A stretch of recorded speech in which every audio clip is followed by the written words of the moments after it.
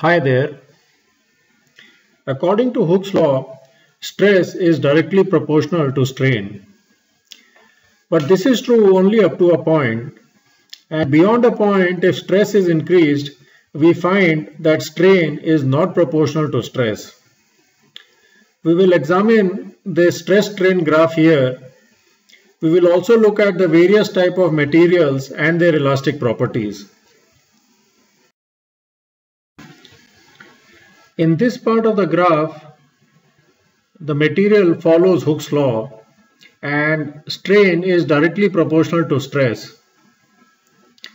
And the material returns to its original shape if the stress is removed. In this part AB of the graph, we find that the material does not obey Hooke's law, that is, strain is not proportional to stress. However, the material is still elastic in this region, which means if we remove the stress, the material returns to its original shape. This point B is known as the elastic limit or the yield point.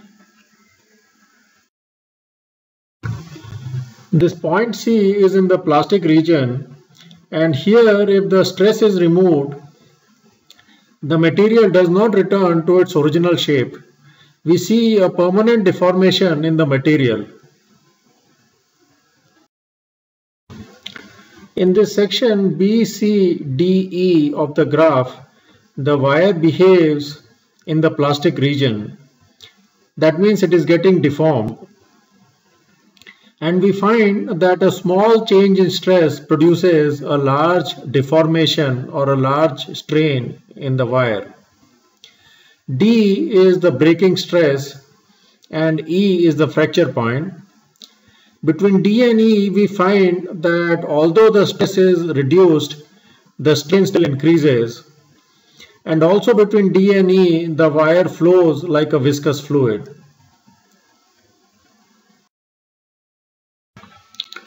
These are stress-strain graphs for some materials. Glass is brittle and it is strong. It can take a lot of stress without deformation. But it has a very small plastic region, and beyond a point when stress is applied, it simply breaks without much deformation.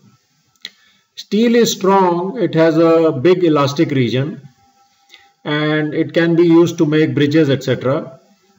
But it has a very small plastic region and therefore it should not be used to make wires because these can break suddenly. Ductile materials have long plastic region and this is what is used to create deformations and draw them into wires.